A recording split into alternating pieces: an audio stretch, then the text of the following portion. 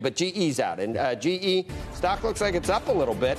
It's posting better than expected, both earnings adjusted of 6 cents, which I think the street was looking for a loss of 4 cents. Also, the estimate for revenue in the quarter was 18.725, and it looks like it was $19.42 billion. And then it's not exactly the same company in terms of makeup that it used to be. We know that now as a $7 stock. But GE Capital revenue, $1.68 billion. Aviation, you would think it's a great business, but been affected by a lot of headwinds recently. $4.92 billion. Healthcare company still there, $4.57 billion.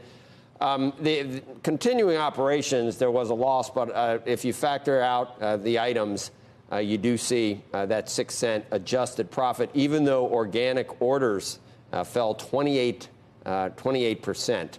Total orders of 15.5 billion was down 31%, but the stock had been down the last couple of sessions, and it is back a little bit this morning. Go ahead, Beck. Joe, I was just going to add, it's some of the stuff that they're talking about with the fourth quarter that might be helping. They say they're on track with cost and cash actions, and they see fourth quarter industrial free cash flow of at least $2.5 billion. They also are talking about how they see industrial free cash flow turning positive in 2021, too. That stock's up by about 2.4%. Shepard Smith here. Thanks for watching CNBC on YouTube.